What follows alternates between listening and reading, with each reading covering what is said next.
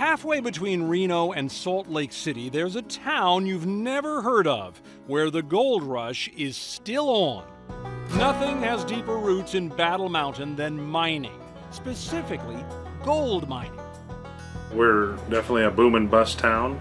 Live and die by the mining industry, the gold mines. We have lots of gold mines around town.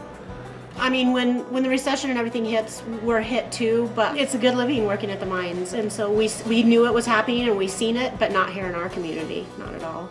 We're kind of in our own economical state. We don't get affected by a lot of the other issues from other parts of the country. It's a great place. That's the reason I've retired here on account of I like the people. The gold prices are definitely what affects us the most. And when the economy tanked, gold prices skyrocketed.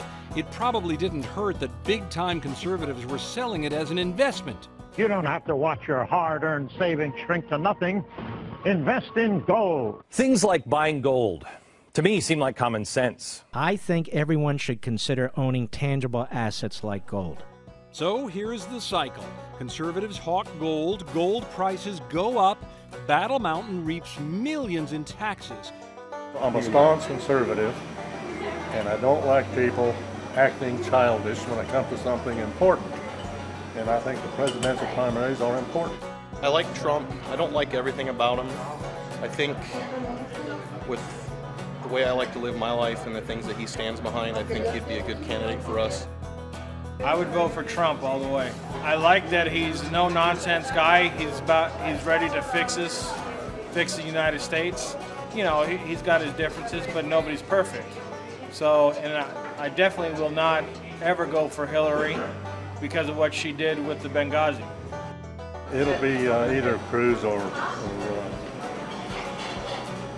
Rubio. We're growing slowly, but it's still at a pace that it's still a small rural community that we all like, and that's why we're here. We're just not like Vegas. We're not even the same class, and so, you know, their issues are way different than ours.